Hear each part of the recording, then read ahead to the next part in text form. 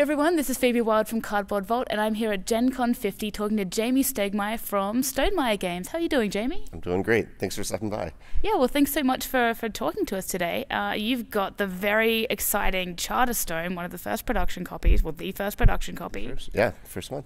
And Mark and I are both very excited for this game. So can you tell us a little bit about Charterstone for people who might not be familiar with it? Sure. Yeah, it's unlike Pandemic Legacy, which was a cooperative game, this is a competitive game, legacy game, for 1 to 6 players, where players are building a village together, but it's competitive, so you're controlling your own workers, your own part of the village.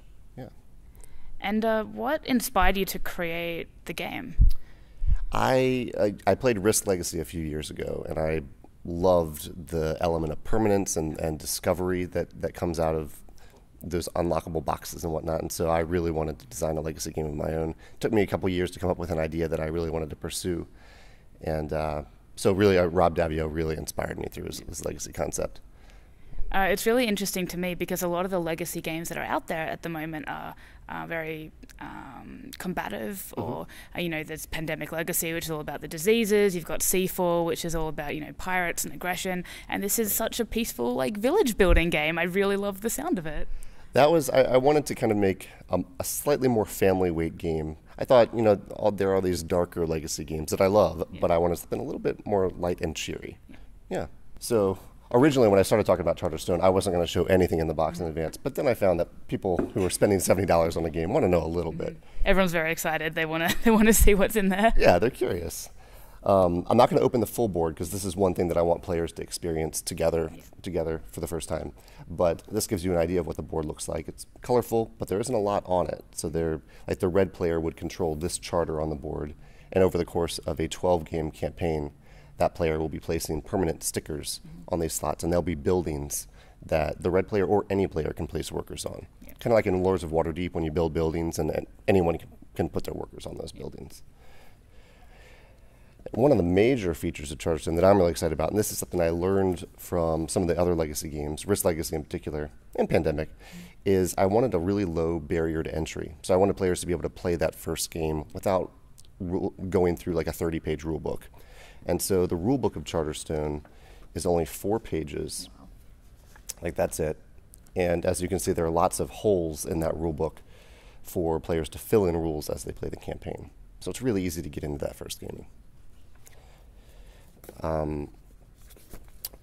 One other thing about Charterstone is that Stonemaier Games no longer uses Kickstarter. And so I wanted to find a way to still make our games feel like deluxe versions of the games, even though we're not using Kickstarter. So this is, again, not a spoiler. This is stuff that you'll open from game 1. So right out of the box, I just kind of went all out with wood, and there are lots of metal coins in every copy of the game. And there's some other hidden stuff that I won't show. But I kind of wanted to have that deluxe feel. And for people who want the even more deluxe version, I believe it's Meeple Sauce have the deluxe meeples with the little characters on them as well. That's right, yeah. So the meeples in Charterstone, this is the blue player's box. They have this stuff. You have some tokens. These are the Meeple Source ones. So these tokens come with the game, these little meeples, and Meeple Source has some fancier versions of them. I'll clean this up later. Yeah.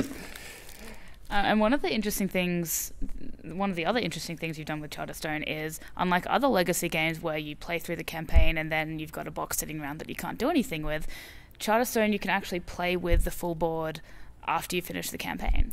That's exactly right, yeah. You've essentially created your own unique worker placement game, so you can continue to play as much as you want. Or there are a couple options after that. You can stop playing, and if you want, you can take the metal coins and toss them in any game you want.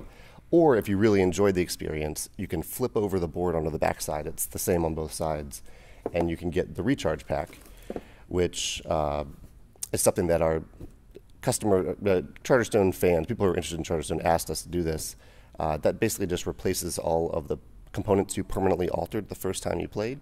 And so you can just play another 12-game campaign if you want. And you end up with essentially 2 unique boards then that you can play with on either side. Exactly. Was it difficult managing the game so that whatever you end up with at the end is playable and is balanced and everything like that? That was a major challenge. Yeah. It's certainly possible that there will be some weird board that just doesn't work all that well, but because most of the or all the actions are accessible by all players, even if you have an action space that doesn't seem all that useful anymore, there's a ton of other ones that will work. So it will be a challenge for someone to create a board that doesn't work. Yeah. I'm sure the internet accepts that challenge. I'm sure they'll manage it. So when can people expect Charterstone to be available and for them to be able to buy it? Well, in Australia, it should be available in early November. In the US, it'll take a little bit longer. I'm hoping to get it in right before Thanksgiving week, but worst case scenario will be December 12th. And around the world, I'm kind of saying when my distributors get it in, they can release it. US will probably be the last release date. Awesome. And what's the MSRP of the game as well? It's 70 US, which I think I've heard is like 120 I don't know if I need to make this Australian reference. You don't have to. Okay, yeah. 70 USD. Yeah. And 30 for the recharge. 30 for the recharge pack. 30 for the recharge pack. Yeah. Awesome. Cool. Well, thank you so much for showing us the game. Oh, my pleasure.